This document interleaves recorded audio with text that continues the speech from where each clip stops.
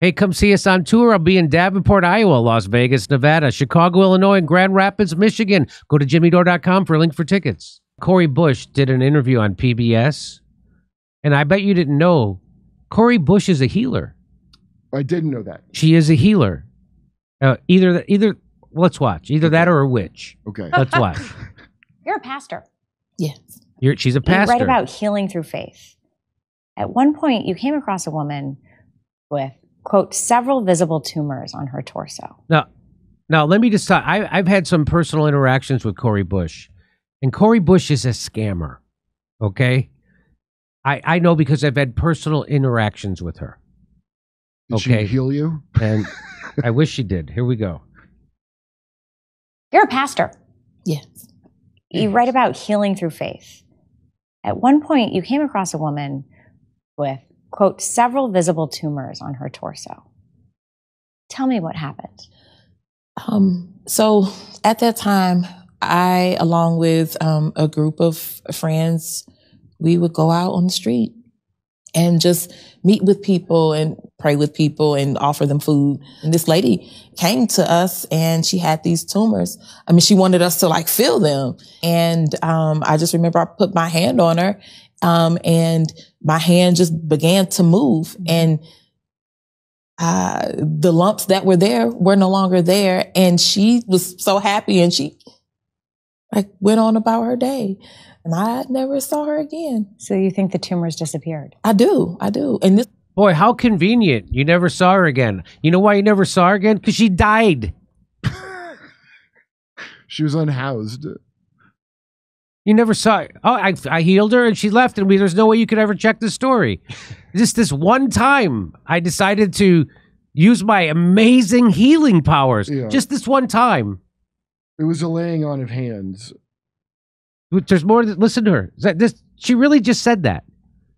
That's a person in Congress. That's the kind of, these are the kind of crazy things that they say Marjorie Taylor Greene would say, or Pat Robertson, or Trump. But here it is.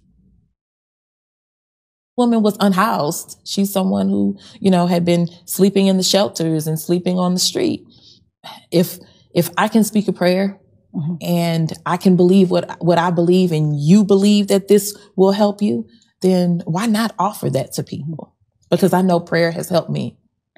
As a trained nurse, you're a member of the medical community. How do you think about those spiritual healings versus medical healings? Yeah, spiritual healing is a part of what you believe, and the medical healing it's a similar thing, because I'm going to believe that this treatment that this doctor is giving me is going to help me in my situation. And so as the nurse, I am following the doctor's instructions and giving them whatever the doctor says that they should have. And also for those patients that would say, would you also pray with me? I would pray with them. And so it's the same thing that I would do on the street. What do you say to people who are likely to disbelieve that story? They're not the woman that had the tumors. And we'll never know the lady who you say had. Hey, by the way, did those tumors have nipples on them? If she's so good at this healing, why doesn't she lay her hands on Biden's colon so he stops shitting his pants? There's a lot of rifts to heal a government. Well, how about lay your hands on Biden's mouth so he could speak clearly again? Yeah. You ever think about doing that? Oh my God. And she's like a superhero. She's like, I didn't have time to hang around, get the lady's name. Why are they telling us this? I was on my... I don't understand why PBS is telling us this about her. She's not opening up a healing business, right? She's just some congressman.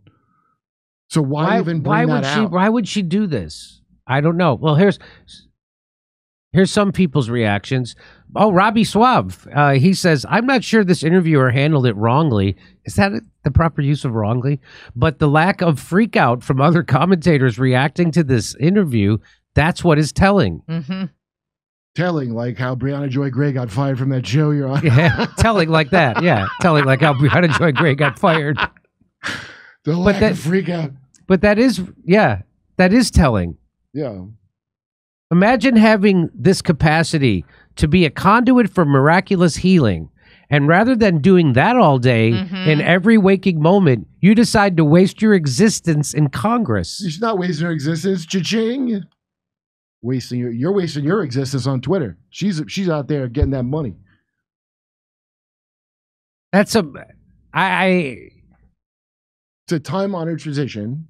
You said Pat Robertson? No, he was a classic CIA part of the whole bullshit thing. Of course. So, my favorite faith healer was Benny Hinn. Benny Hinn, who would go out and he'd heal people, hit them, and they'd fall down. Except he had the most wicked comb over. Right? He's one of those. Woo! Yeah. And it's like, don't you think if you could actually heal people, but wouldn't you take 5 seconds to fix your own bald spot? I mean, if it mattered that much to you that you would do that, rub. You got to channel the power through the top chakra of your bald spot into the. It's like being a faith healer with a limp. I don't have a lot of faith in your faith healing. If you come limping up to me telling you're going to heal me. What if I told you the more I heal, the worse it gets? How do you respect my lip? She really said that, ladies and gentlemen. She just saw it. She said she put her hands on, the tumors are gone, and she's got this gift. A lot of con artists say that, okay? The thing that I think is strange is PBS wanting to put that out there, because people that have any of that Christian old-timey healing faith generally are the enemy of PBS, and it has been like that for a while. So why are they pushing her doing it? Is that to like get evangelicals or something for a Democrat? Like, is that what that is? I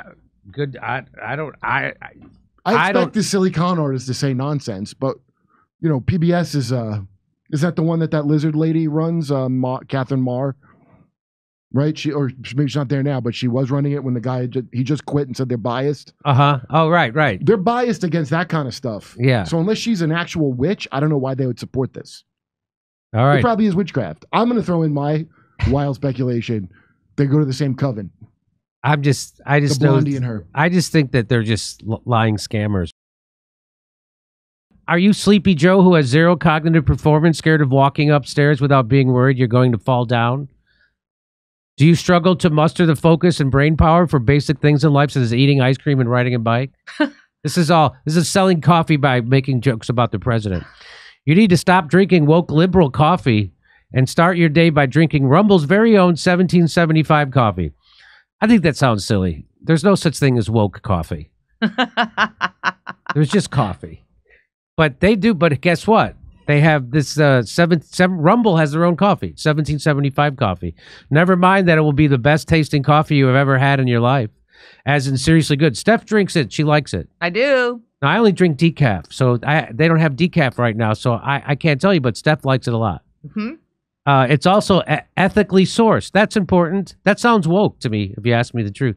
It's also ethically sourced from a family farm in the high altitude mountains of Bolivia.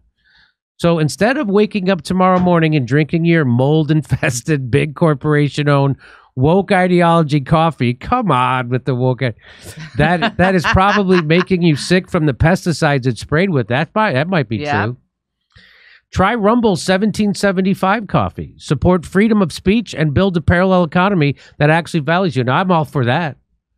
Go to 1775coffee.com right now and pick up your first bag. Use the code DORE, that's D-O-R-E, and you'll save you 10% off your first order. Steph's favorite roast is dark. That's true. You won't regret it for a moment. Level up your morning routine with a bag of 1775 coffee and sleep well at night, knowing that your hard-earned dollars are going towards supporting freedom-loving creators like me on Rumble. Hey, come see me do stand-up on tour in Ontario, California, Davenport, Iowa, Las Vegas, Nevada, Chicago, Illinois, a special video show with stand-up, and Grand Rapids, Michigan. Go to jimmydore.com for a link for tickets.